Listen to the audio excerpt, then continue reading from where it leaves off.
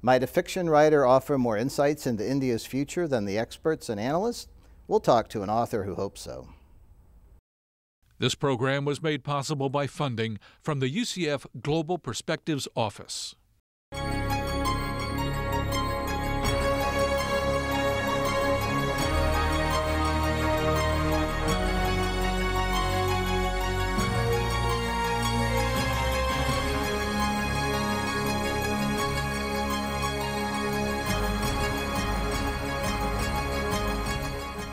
Hello and welcome to the Global Perspectives Show. I'm John Bercia, Special Assistant to the President for Global Perspectives at the University of Central Florida. Our guest today is Manil Suri, novelist, specialist on the phenomenon that is India in the 21st century. Welcome, Mr. Suri. Thank you. Thank you for joining us. Tell us, what does it mean when you say you're trying to understand India and its changes in the 21st century? What's your starting point? Because there seems to be so much subject matter. Well, exactly. There's just too much subject matter. And myself, I'm basically a mathematician too, and this is something that I've gotten into, writing novels. And the subject is India because that's where I'm from. And our novelists look at any kind of topic in a very different way than someone who would be an academic or a specialist. Novels give you a sort of kaleidoscopic view of something, little flashes of insight perhaps, and perhaps try to give you a broader picture as well. So the India that I'm talking about is first of all very personal. There's a whole bunch of things that come from my own history, from my parents' history, from growing up there, that are put into the novels. And then from that starting point, how this can evolve. I've actually seen so many changes, and whatever you see, you want to put into these novels. So that's the kind of thing that I'm working with. I'm kind of curious. Your specialty is math, but you have written 2 novels, and you're working on a third. And where did the inspiration to write come from? Do you have writing in your background or in your family history? Not really, but when you're growing up in India, you're always encouraged to have at least 2 or 3 different hobbies. So it's not just stamp collecting or something, but you're really encouraged to be somehow multifaceted. And so writing was one of the things that I used to do, and I used to also paint a little. But when I first became a professor of mathematics, I said, okay, I need to go back to a hobby. Just because I don't want my academic career to define me as a person, and that's my whole life. And so I started writing almost in secret, really. I didn't want my colleagues to know about it. And I would actually go to a writing workshop that was in Washington. I lived in Baltimore. All very hush-hush, didn't tell anyone about it. And I remember one summer when I was actually working on this novel and getting close to the end of it, I went away for a retreat for a whole month. And I told everyone I was writing a calculus textbook. And when I came back, they said, well, can we see it? And I said, no, it's not done yet. I'll have to go again next summer. So most people in my department only knew about my writing career when things started getting published. So it was almost a covert operation, your pursuit of writing and books and so forth. Absolutely. Did you ever write the calculus book? I haven't, not so far. Is that a real project? No, it was all made up. So. Very interesting. So when you look at subjects that are of interest to you, how do you decide where to go? Is it culture that attracts you? Is it society? Is it the economic side of life? Is it politics, or is it just a mix of everything? I think it is a mix of everything, and that's something I can say after having written. I think when I started writing, it was not really about India. It was just a hobby, as I said, and it was sort of stilted. And I really think I hit my stride, so to speak, when I started writing about India. And these were short stories. These were fictional pieces. And the first novel that came out finally, it really looks at the whole society in terms of a microcosm that is a building. So it looks at this building in Bombay, which is now Mumbai, And it has a whole bunch of different types of people in this, just like India does, just like there are all these different classes and castes and social cultures and languages. So also in this building, there's a bit of everything represented. And the whole book became a sort of metaphor for the evolution of India. So that was the first book. And again, I think what attracted me was really the people more than anything else, the interaction between characters, rather than looking at it in a more analytical way about the economics you mentioned or some other aspect like that. Now, when you think about writing, and when you first started getting into writing, did you have specific models in mind? Did you have certain writers who inspired you, or did you follow your own course? I think I sort of followed my own course. I know while I was in India, while I was growing up, Indian fiction wasn't really what it is now. There were some writers like R.K. Narayan comes to mind. He was probably the most popular, and I read quite a bit of his work. But there weren't any people that I would say, okay, this was my hero, and I always wanted to write a book like that. It was something that I stumbled into, and I think that was good because it just allows you to go in a different direction, so to speak. When you think about the situations and people you've written about, is there a really compelling character that is based on someone you knew or observed in real life? Oh, absolutely. I mean, writers are thieves, and that's all we do, right? We take little bits like magpies and churn them into, regurgitate them into something new. But there is definitely some character like that, one character like that, many characters like that. But the first book is called The Death of Vishnu. And people often ask me, like, Vishnu is the name of a Hindu god. Why did you have that in your title? Because that's a very provocative title. Vishnu doesn't actually ever die in Hindu mythology. So when you say the death of Vishnu, people might say, well, that's sacrilegious. But I actually knew a man named Vishnu who used to live in our building in Bombay when I was growing up. And he would often be drunk, and he would be on the steps. He would say hello to me. And that's all I knew about him. And the way the book evolved is I went back to India to visit my parents in about 1995 or so. And Vishnu was very sick. He was on the steps. And he actually died. He died there on the steps, and the municipality came and took his body away. And because no one wanted to pay for anything for him. So that was it was a very troubling death. And I started writing a short story based on that, but really making up a fictional Vishnu whom I didn't know, making up some sort of structure that would give more meaning to his death. And that's how I started the first book. So even though Vishnu is a fictional character in the novel, he is based on someone that is real. Now, have you had complaints from people who thought you were doing something sacrilegious? Initially, there were a few people who hadn't read the book and kind of started at the title. But then once it became clear that there was nothing sacrilegious in the book. In fact, if anything, it's a primer on Hinduism in many ways. This was a topic that I didn't know much about, and I read a lot of the religious texts and so on, and I found them, spiritually, almost secularly inspiring. When that all came out through reviews and so on, then I don't think there was ever any question that there wasn't anything to object to in that book. Now, when you write, is much of it from your creative imagination, or do you actually go on site and try to find inspiration in the environment, or both?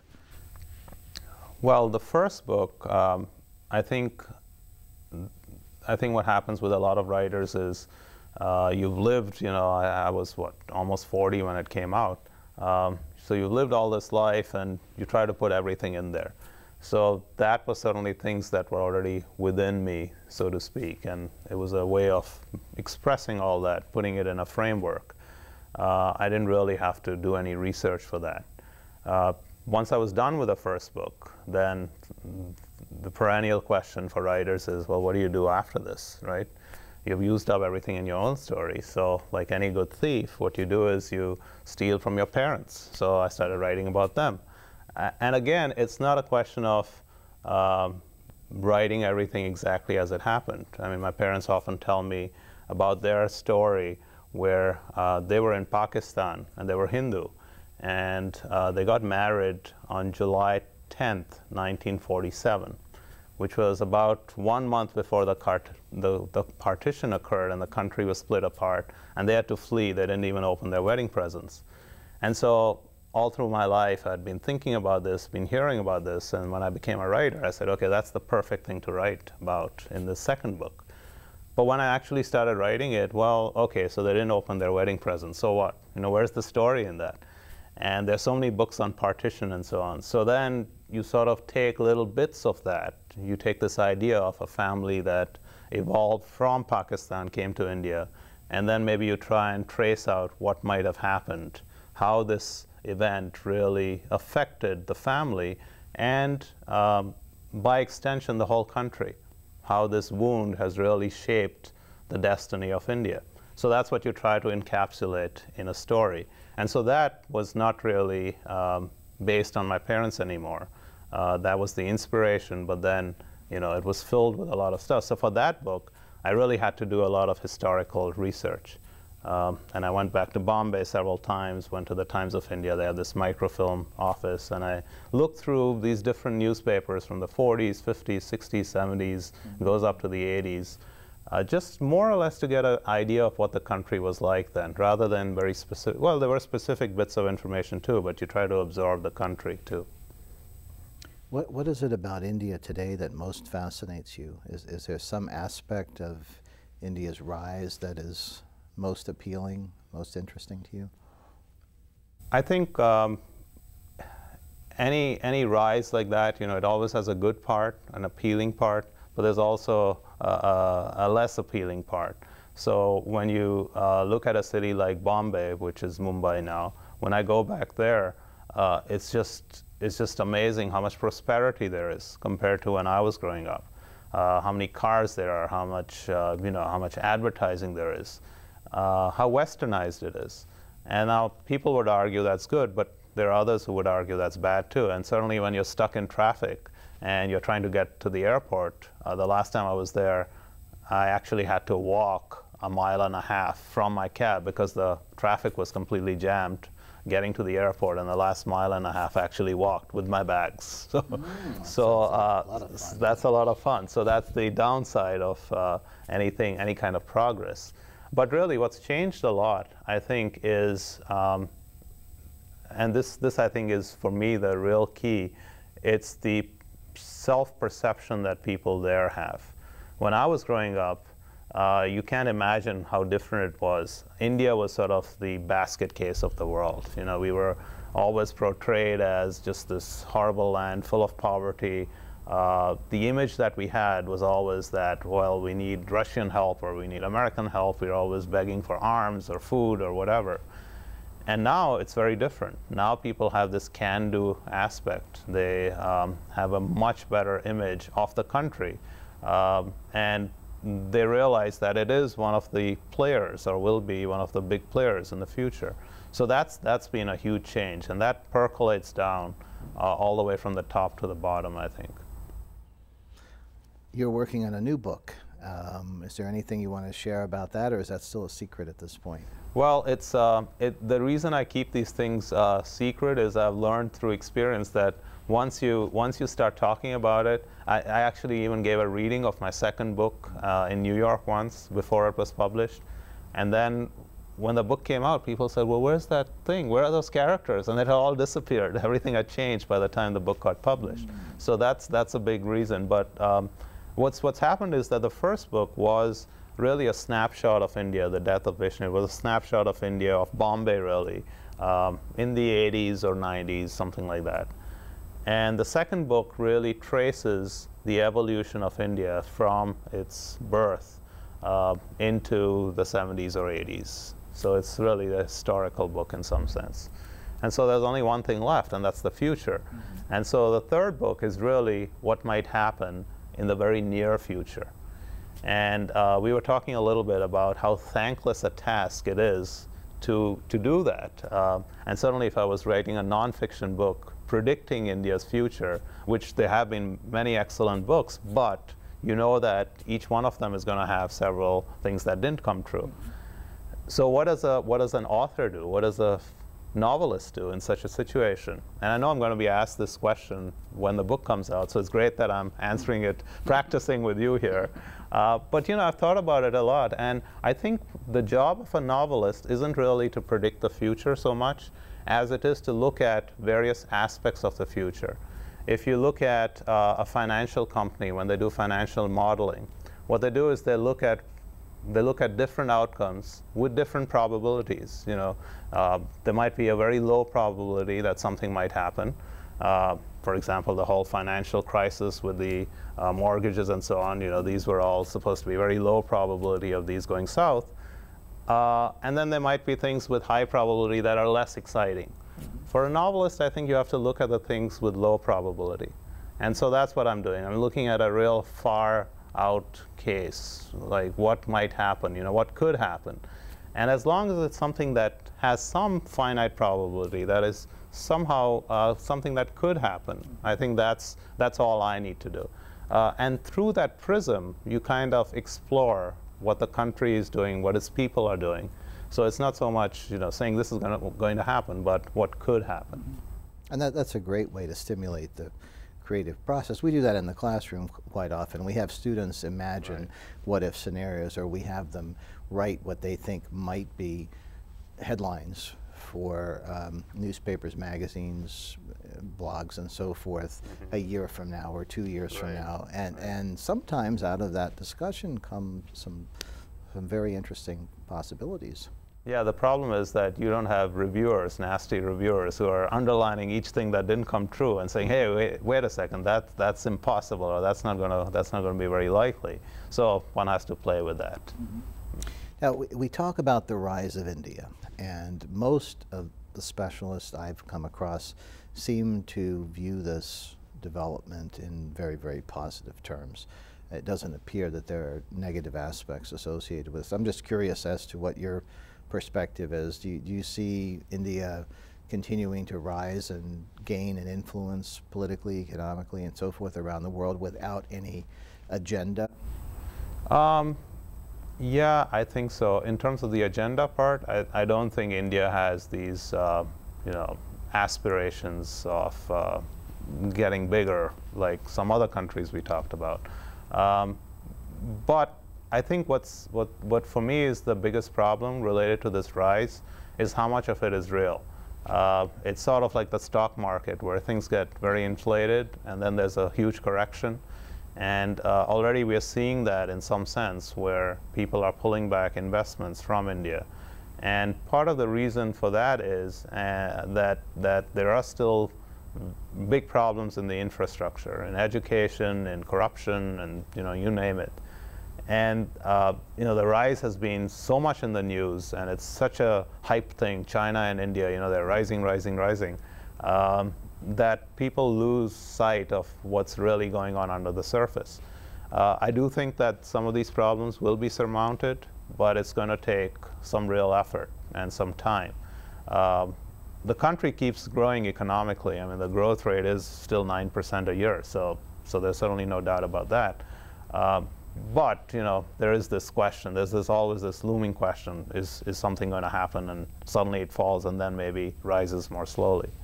What kind of role would you like India to have in the future, in terms of managing the world and United Nations and et cetera, et cetera, et cetera? Do you have some sort of big picture perspective on this?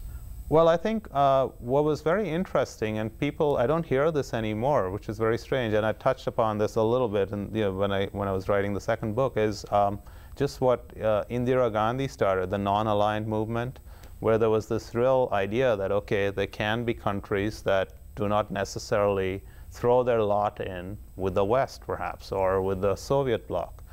And you just don't hear that anymore. And so I think that maybe a resurrection of that in some form, maybe not the same way, maybe more friendly towards everyone, that might make sense, that India could really play that kind of role where they could be non-aligned.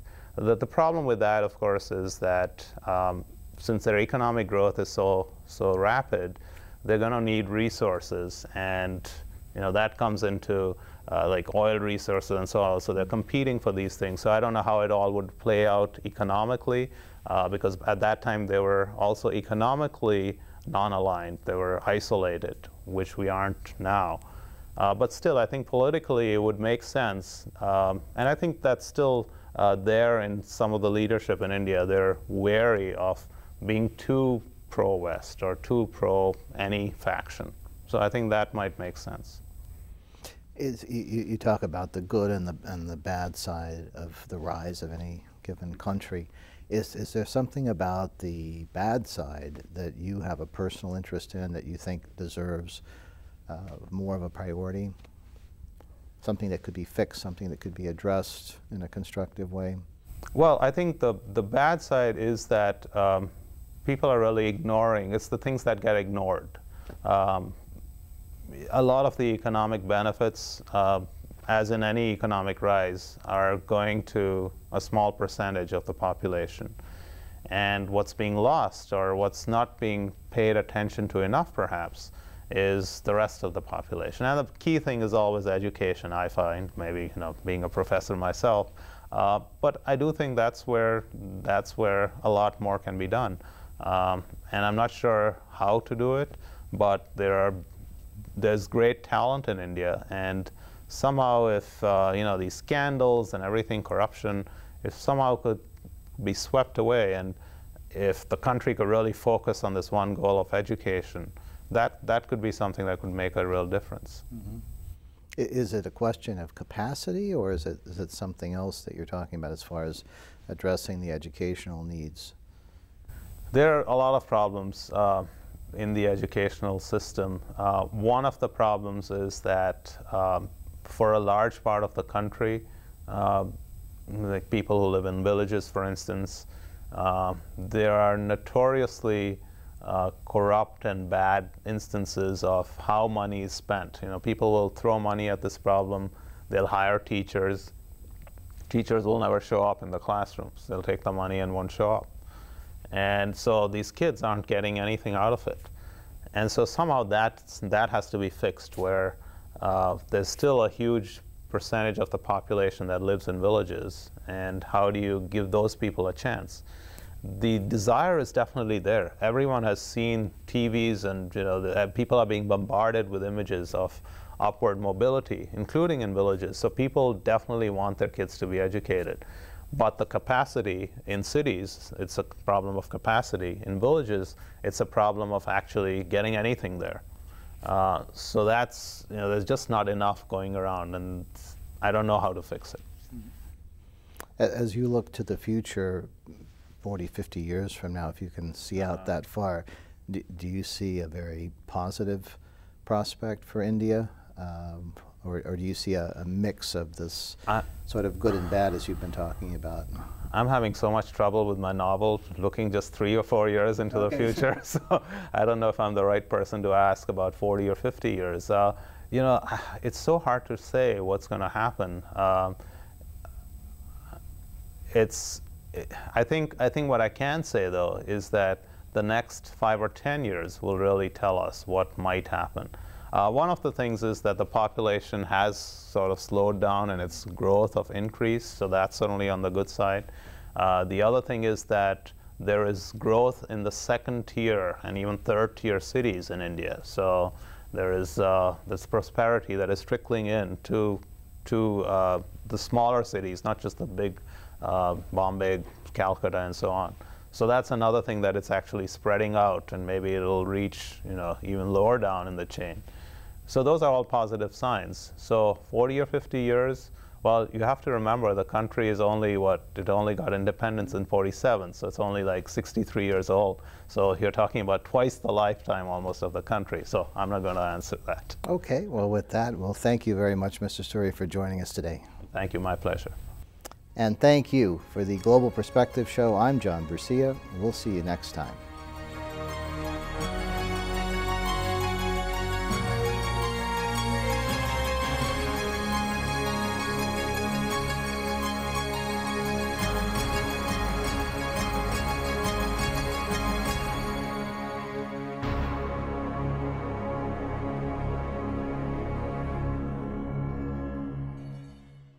This program was made possible by funding from the UCF Global Perspectives Office.